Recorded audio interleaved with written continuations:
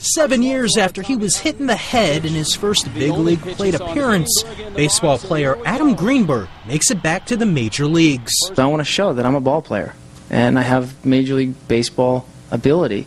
So hopefully somebody, the Marlins being the team that I'm going to target, gives me that shot. The Marlins signed him to a one-day contract, and Greenberg came to bat Tuesday against the New York Mets.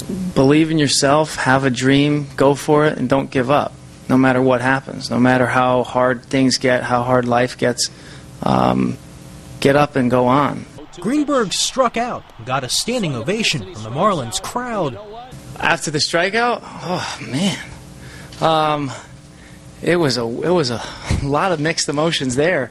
Getting high-fived after a strikeout by your entire team and having people cheer, it was different, to say the least. But it just proved that this was, it really was important to a lot of people. But I think this kid bring a lot of smile, a lot of tears. You know what I mean? You see a lot, the team is the last place, all of a sudden you see a standing ovation in the ballpark. You not see that more often. An online petition to get Greenberg one at bat collected more than 20,000 signatures. Matt Small, The Associated Press.